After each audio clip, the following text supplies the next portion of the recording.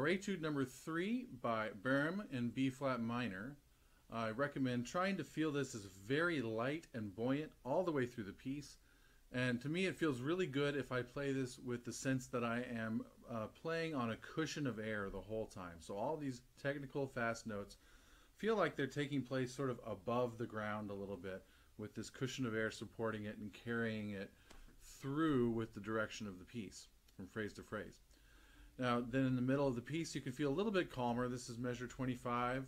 You can feel like a little more at ease and relaxed, and then it picks up again and starts to flow with more intensity through to the end.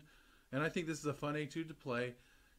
If you're having fun while playing it, that means you've gotten to a certain point where you can be relaxed and proficient technically. You don't have to stress out about that. That's the goal. Get to the point where you're playing this and it sounds like you're having a lot of fun and enjoying the experience. Now, particular to the preparation of this piece, like always, write in the measure numbers, write in rehearsal letters and big major sections, write in alternate positions. There are a lot of them in this piece, especially at the end. And write in all of your breath marks. Breathing is a challenge in this piece as well, and so you have to get used to where you're going to breathe so that you don't, in the middle of the piece, suddenly ask, oh, am I supposed to breathe here? What do I do now? And that causes doubt and usually will cause some mistakes. So always practice each passage really slowly. Again, you want to feel like you're on this cushion of air and that it's easy as you're working through the difficult passages. Here's measure 9.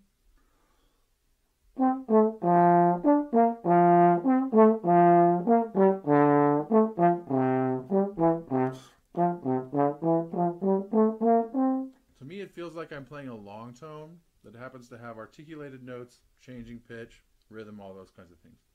So every measure, every phrase that is 4 to 8 bars, you want to start slowly and try and develop that feeling. The slow start will allow you to think about playing the right way versus just thinking about notes and rhythms, which is where you might start to get into the piece too much and not be able to play with freedom. So I also like the rigid slide technique that we talked about with the first etude, and so this is relevant maybe in measure 13. And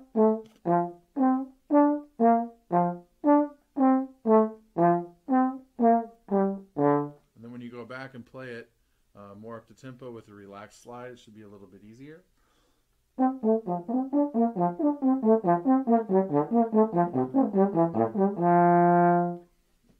the slide will usually respond better after you've done the really rigid kind of robotic movements. Again, we don't want that to be the goal. You don't want to have a rigid robotic slide, but by practicing it that way, when you start to relax, your arm still knows exactly where to go for each note. Alternate positions, especially at the end, are going to come in handy, but other ones throughout the piece, high F and sharp, sharp fourth position when you have G flat and E flat kind of surrounding the high F. B flat and sharp 5 happens from time to time, and 6th position F. At the end, these options happen a lot, and you want to practice this just to see if it's a good option for you. So if we're looking at the last 5 measures, I like to start the passage in 5th.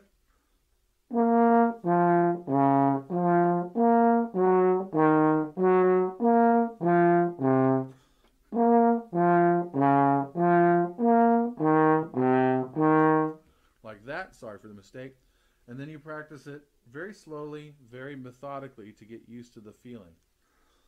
And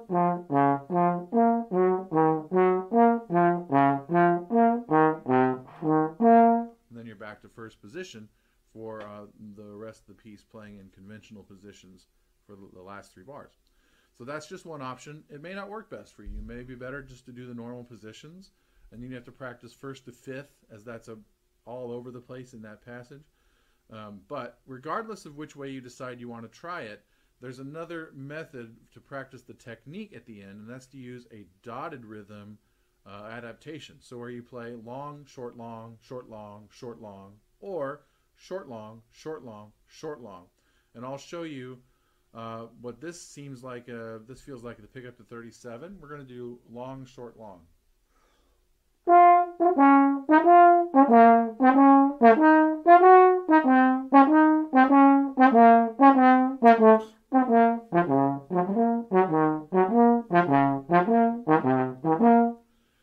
that's another good way of working on the slide technique. And then reversing it, short, long. This is a little awkward, so it takes some practice. And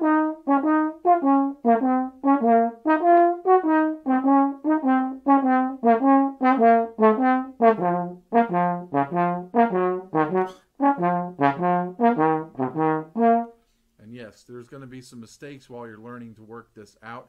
But then when you go back to normal, it should be pretty much a lot easier.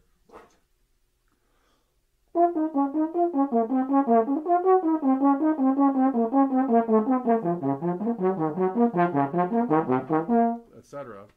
all the way through to the end. So those are some good helpful techniques. Remember, you're playing on a cushion of air that helps you feel like you're staying a little bit more relaxed and at ease as the air pushes you from note to note. So enjoy practicing this. It is a lot of work. I think it's worth it. It's a fun etude to play. Once you start playing it well, it can be really fun. So enjoy, and I hope these ideas will help make it a little bit easier as you practice it from day to day.